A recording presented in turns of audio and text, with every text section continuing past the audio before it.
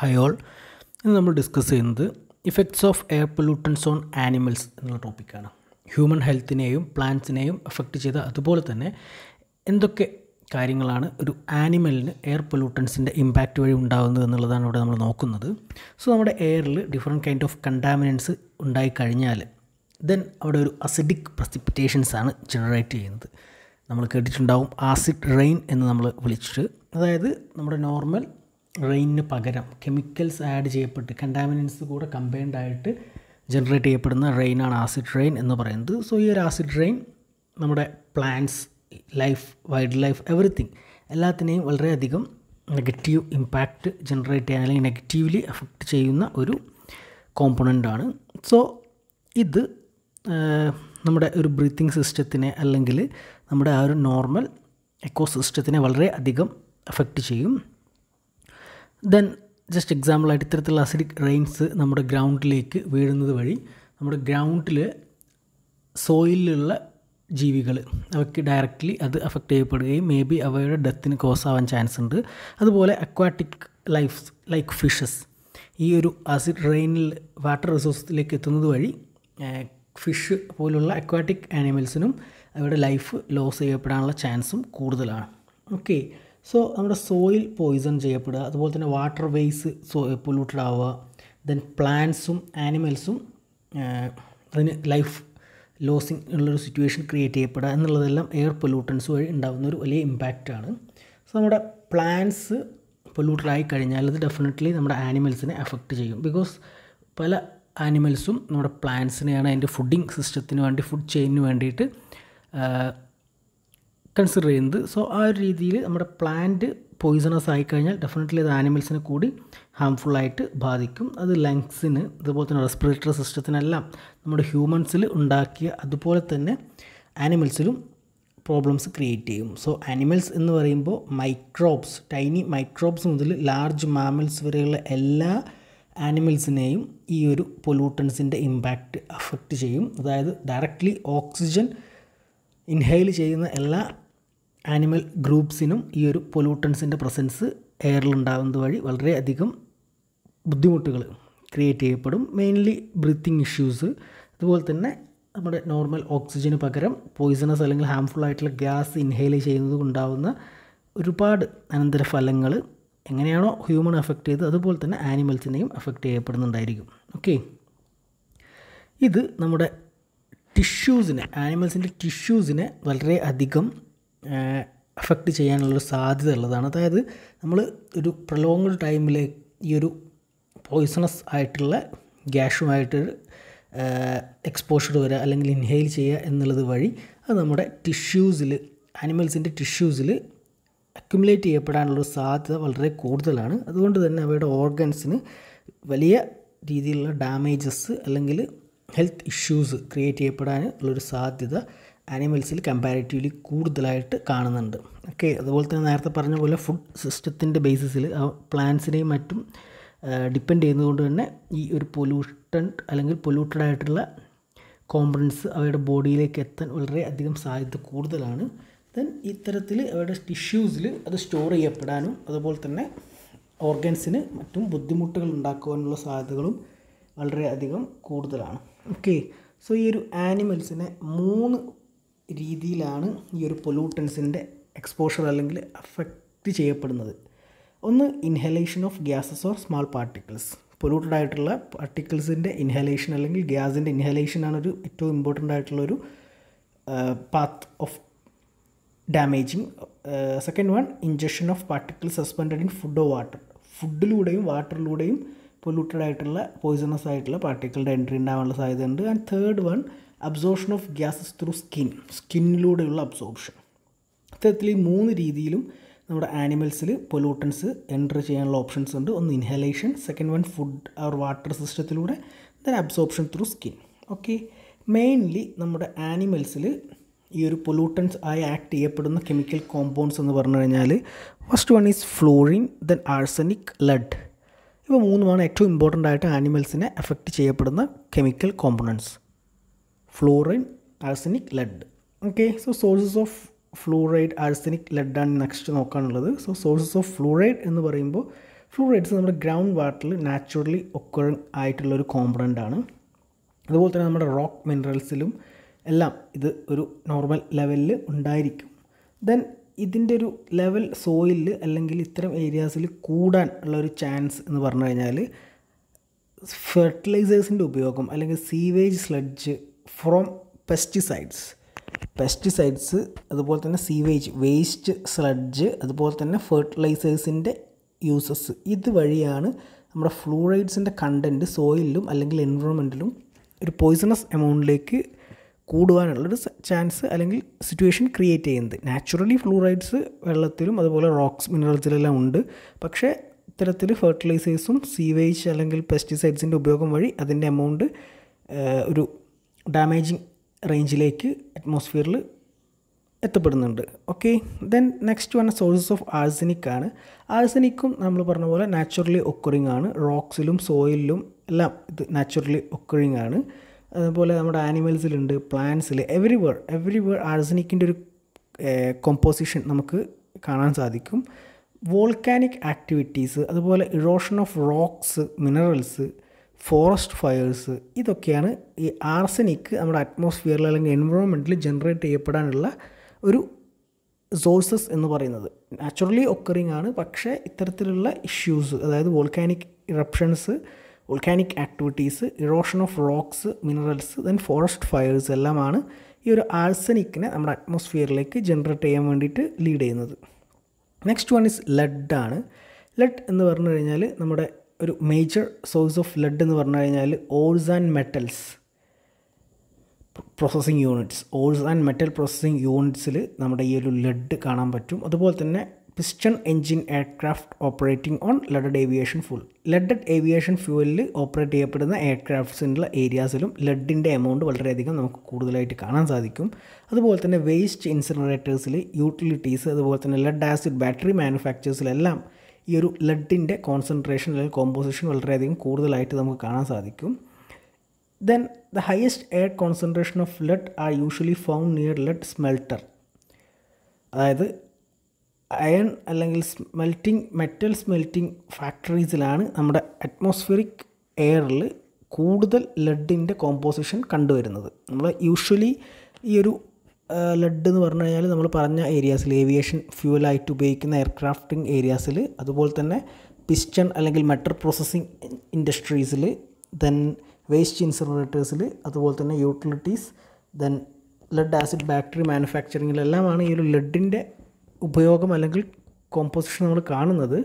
Air കോൺസെൻട്രേഷനിൽ lead അധികമായിട്ട് കാണപ്പെടുന്നത് mainly near to lead സ്മെൽട്ടേഴ്സ് factory four smelting metal from it's ഓറിൽ നിന്നും metals smelt ചെയ്യുന്ന ഫാക്ടറീസിലാണ് lead probably കൂടുതലായിട്ട് നമ്മൾ കണ്ടുവരുന്നത്. ഓക്കെ, സോ ലെഡ്, ആഴ്സനിക്, അതുപോലെ തന്നെ ഫ്ലൂറൈഡ്സ്, ഇവയുടെ സോഴ്സസ് എവിടെയാണെന്നുള്ളത് നമ്മൾ ഡിസ്കസ് ചെയ്തത്. നെക്സ്റ്റ് നമ്മൾ പറയുന്നത് ഇതിൻ്റെ സിംറ്റംസ് ആണ്. Symptoms of acute pollution. Fluorine കാരണം ഉണ്ടാകുന്ന അക്യൂട്ട് പൊല്യൂഷൻസ് അല്ലെങ്കിൽ അക്യൂട്ട് സിംറ്റംസ് എന്തൊക്കെയാണ് എന്നുള്ളതാണ് നമ്മൾ ഫസ്റ്റ് ഓഫ് ഓൾ ഡിസ്കസ് ചെയ്യുന്നത്.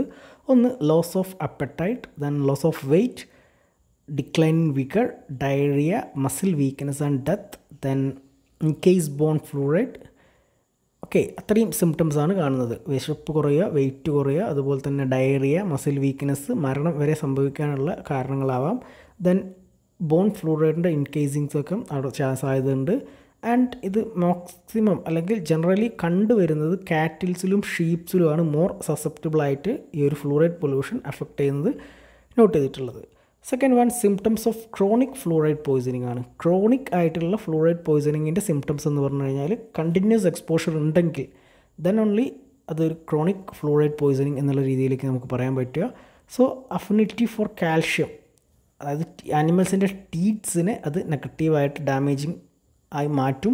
കാൽഷ്യത്തിനുള്ള അഫിനിറ്റി എൻഹാൻസ് ചെയ്യും. ദെൻ ഗ്രോത്ത് ഓഫ് ബോൺസിൻ്റെ ഓവർ ഗ്രോത്തിനൊരു കാരണമായിട്ട് മാറും. Then ലാംനെസ് is observed and stiffness of joint, നമ്മുടെ മുടന്ത് എന്നൊക്കെ പറയുന്ന ഒരു ഓവർ ഗ്രോത്ത് ഉണ്ടാകാനുള്ള സാധ്യതയുണ്ട്. അതുപോലെ തന്നെ സ്റ്റിഫ്നെസ്, ജോയിൻറ്റ്സ് എല്ലാം സ്റ്റിഫ് ആവാനുള്ള സാധ്യതയുണ്ട്. ദെൻ നമ്മൾ പറഞ്ഞ പോലെ തന്നെ apatite, loss of weight, diarrhoea, muscle weakness, എല്ലാ ഇഷ്യൂസും ഇവിടെയും ഈ ഒരു ക്രോണിക് ഫ്ലൂറൈഡ് പോയിസണിങ്ങിലും നമുക്ക് ഒബ്സർവ് ചെയ്യാൻ സാധിക്കും. നെക്സ്റ്റ് വൺ ആഴ്സനിക് ആണ്. ആഴ്സനിക്കിൻ്റെ കേസിൽ നമ്മൾ പറഞ്ഞ പോലെ തന്നെ ഓൾസ്, കോൾ ഏരിയാസിലെല്ലാമാണ് ഈ ഒരു ആഴ്സനിക് എന്ന് പറയുന്ന ഇമ്പ്യൂരിറ്റി ജനറേറ്റ് ചെയ്യപ്പെടുന്നത്. ആഴ്സനിക് പല ഇൻഡസ്ട്രീസും റിലീസ് ചെയ്യപ്പെടുന്നുണ്ട്. ദെൻ അത് നമ്മുടെ ഇലകളിൽ, ചെടികളുടെ ലീവ്സിൽ, അതുപോലെ തന്നെ ആനിമൽസിനെ എല്ലാം ഡയറക്റ്റ്ലി അഫക്റ്റ് ചെയ്യാനുള്ള സാധ്യതയുണ്ട്. Severe salivation, saliva production enhance ചെയ്യപ്പെടാനുള്ള സാധ്യത കൂടുതലാണ്.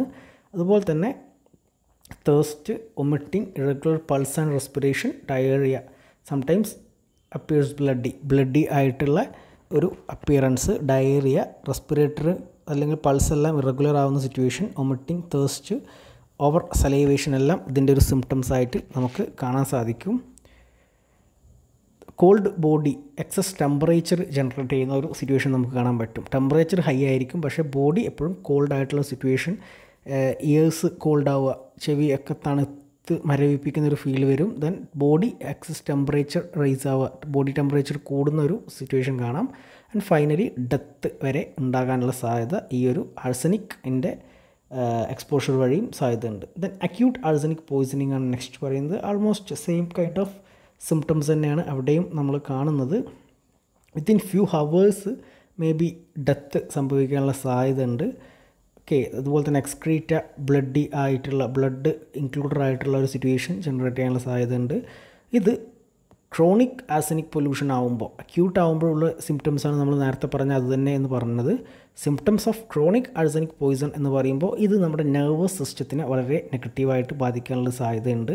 അതുപോലെ തന്നെ ഒരു ഡൾ, അതുപോലെ തന്നെ lack of apatite, weight loss, ഒരു ഡൾ ഫീല്, വിശപ്പില്ലായ്മ, വെയിറ്റ് ലോസ്, ഇതെല്ലാം ഇതിൻ്റെ സിംറ്റംസാണ് ക്രോണിക് ആഴ്സനിക് പോയിസണിങ്ങിൻ്റെ. അതുപോലെ തന്നെ cough, diarrhoea, skin thickening, anaemia, abortion, ഇതെല്ലാം ഇതിൽ സാധ്യതയുണ്ട്. അതുപോലെ തന്നെ പാരലിസിസ്, ഡെത്ത് എല്ലാം ഈ ഒരു ക്രോണിക് ആഴ്സനിക് പോയിസൺസിൻ്റെ സിംറ്റംസായിട്ട് നമുക്ക് കണക്കാക്കാൻ പറ്റും. Okay, then next one lead acute poisoning ആണ്. സോ ലെഡ് അക്യൂട്ട് പോയിസണിങ്ങിൻ്റെ ഒരു സിംറ്റംസ് എന്ന് പറഞ്ഞു കഴിഞ്ഞാൽ പ്രൊസ്ട്രേഷൻ, സ്ട്രാഗറിങ്, inability to stand, then pulse is vast but week, then suddenly falling, stiffening the legs, convulsions, loss of appetite, paralysis and digestive tract, diarrhea, paralysis of digestive tract and diarrhea. Okay, almost നമ്മൾ നേരത്തെ പറഞ്ഞ കേസുകൾ തന്നെയാണ്. അതിൽ പ്രൊസ്ട്രേഷൻ, staggering, then unable to stand, എണീച്ച് നിൽക്കാൻ ബുദ്ധിമുട്ട്, പ്രയാസപ്പെടുന്ന സിറ്റുവേഷൻ, പെട്ടെന്ന്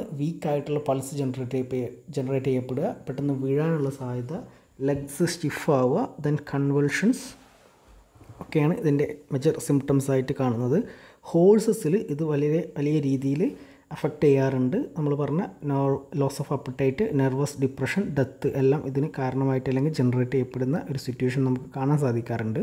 ദെൻ കൺവൾഷൻ എന്ന് പറഞ്ഞു കഴിഞ്ഞാൽ it's A sudden violent irregular movement of body caused by involuntary contraction of muscles and associated especially with brain disorders such as epilepsy, the presence of certain toxins or other agents in the blood or fever in the children. Body പെട്ടെന്ന് ഒരു വയലൻ്റായി regular ആയിട്ടുള്ളൊരു movement സംഭവിക്കുന്ന സിറ്റുവേഷനാണ് convulsions എന്ന് പറയുന്നത്. ഇത് muscles contract ചെയ്യുന്ന ആ ഒരു സിറ്റുവേഷനിലാണ് ഉണ്ടാക്കപ്പെടുന്നത്. ഇത് നമ്മുടെ ബ്രെയിൻ ഡിസോർഡറിനൊക്കെ ആയിട്ട് അസോസിയേറ്റഡ് ആണ്. എപ്പിലെപ്സി പോലുള്ള ബ്രെയിൻ ഡിസോർഡേഴ്സൊക്കെ അസോസിയേറ്റഡ് ആയിട്ടുള്ളൊരു ബിഹേവിയറാണ് ഇത്. സർട്ടൻ ടോക്സിക് ആയിട്ടുള്ള ഏജൻസ് നമ്മുടെ ബ്ലഡിൽ ഉണ്ടാകുന്ന ഒരു സിറ്റുവേഷനിൽ ഉണ്ടാകപ്പെടാം. അതുപോലെ തന്നെ കുട്ടികളിൽ ഫീവറൊക്കെ വരുന്ന സമയത്തും ഈ ഒരു സിറ്റുവേഷൻ നമുക്ക് കാണാൻ സാധിക്കാറുണ്ട്. Okay, then symptoms of chronic lead poisoning ആണ് നെക്സ്റ്റ് പറയുന്നത്. ഒബ്സർവിങ് ഫ്രീക്വൻ്റ്ലി ഇൻ ഹോഴ്സസിലാണ് ഏറ്റവും കൂടുതലായിട്ടിത് കാണുന്നത് അല്ലെങ്കിൽ not ചെയ്യപ്പെട്ടിട്ടുള്ളത്. Then paralysis of muscles, അതുപോലെ തന്നെ ബ്രീത്തിങ് ഡിഫിക്കൽട്ടീസ് എല്ലാം ഈ ഒരു ക്രോണിക് ലെഡ് പോയിസണിങ്ങിൽ നമുക്ക് കണ്ടുവരുന്നുണ്ട്. ഓക്കെ, സോ ഈ 3 എലമെൻറ്റ്സ് ഫ്ലോറിൻ, അതുപോലെ തന്നെ ആഴ്സനിക്, ലെഡ്, ഇവയുടെ ഇമ്പാക്ട്സ് എന്തൊക്കെയാണ് ആനിമൽസിൽ എന്നുള്ളതും അതുപോലെ തന്നെ ഒരു ജനറൽ ഇൻട്രൊഡക്ഷനായിട്ട് നമ്മൾ പറഞ്ഞ കാര്യങ്ങളും, അതായത് air pollution effects on animals എന്നുള്ള രീതിയിൽ പറഞ്ഞത്. ആദ്യം ആസിഡ് റെയിൻ ഉണ്ടാകുന്നത് അല്ലെങ്കിൽ അറ്റ്മോസ്ഫിയറിൽ കെമിക്കൽ പൊള്യൂട്ടഡ് ആയിട്ടുള്ള കെമിക്കൽ ഏജൻസിൻ്റെ പ്രസൻസ് കാരണം ആസിഡ് റെയിൻസ് ക്രിയേറ്റ് ചെയ്യുന്നതും അത് നമ്മുടെ പ്ലാന്റ്സ്, വെജിറ്റേഷൻ, സോയിൽ, അതുപോലെ തന്നെ വാട്ടർ ബോഡീസിനെല്ലാം പൊല്യൂട്ടഡ് ആക്കി മാറ്റും എന്നുള്ളതും അവയിൽ ഡയറക്റ്റായിട്ട് സിറ്റുവേറ്റ് ചെയ്യപ്പെടുന്ന ലിവിങ് ബീയിങ്സ് അവിടെ തന്നെ അത് നെഗറ്റീവ്ലി ഇമ്പാക്റ്റ് ചെയ്യപ്പെടും എന്നുള്ളൊരു കാര്യം ആദ്യം നോട്ട് ചെയ്യുക. ദെൻ ഹ്യൂമൻ ബീയിങ്ങിന് എങ്ങനെയൊക്കെയാണോ പൊല്യൂട്ടൻസ് അല്ലെങ്കിൽ പൊല്യൂഷൻ അഫക്റ്റ് ചെയ്ത് ഇമ്പാക്റ്റ് ഉണ്ടാക്കിയത് ആ രീതിയിലൊക്കെ ആനിമൽസിനെയും ഇത് ഇൻഫെക്റ്റ് ചെയ്യും, അല്ലെങ്കിൽ ആനിമൽസിനും അതുപോലെ തന്നെ ഇതിൻ്റെ കോൺസിക്വൻസസ് നേരിടേണ്ടി വരും എന്നുള്ള ഒരു കാര്യം എക്സ്പ്ലെയിൻ ചെയ്യുക. അതിനുശേഷം നമ്മൾ എന്തൊക്കെ പ്രോബ്ലംസാണ് ബേസിക്കലി നമ്മൾ ഗ്യാസസ് ഇൻഹെയിൽ ചെയ്യുമ്പോൾ അതുപോലെ തന്നെ സ്കിന്നിൽ അബ്സോർബ് ചെയ്യപ്പെടുന്നത്, then food and water സിസ്റ്റത്തിലൂടെ enter ചെയ്യുന്നത്, ആ കാര്യങ്ങൾ എക്സ്പ്ലെയിൻ ചെയ്യുക. ദെൻ ഡിഫറെൻറ്റ് സോഴ്സസ് ഏതൊക്കെയാണ് അല്ലെങ്കിൽ ഏതൊക്കെ കെമിക്കൽസാണ് മേജർലി ആനിമൽസിന് ഇമ്പാക്റ്റ് ഉണ്ടാക്കുന്നത് എന്നുള്ളത് നോട്ട് ചെയ്യുക. Fluoride, arsenic, lead. അതിനുശേഷം അവ മൂന്നിൻ്റെയും സോഴ്സസ് ഏതൊക്കെയാണ് എന്നുള്ളത് എക്സ്പ്ലെയിൻ ചെയ്യുക. അതിനുശേഷം അവയുടെ സിംറ്റംസ് അല്ലെങ്കിൽ എന്താണ് അതുകൊണ്ടുണ്ടാകുന്ന ഇമ്പാക്ട്സ് എന്നുള്ള കാര്യം കൂടെ എക്സ്പ്ലെയിൻ ചെയ്യുക. സോ ഇത്രയും കാര്യങ്ങളാണ് effects of air pollutants on animals എന്നുള്ള സെഷനിൽ നമുക്ക് ഡിസ്കസ് ചെയ്യാനുള്ളത്. Okay, thank you.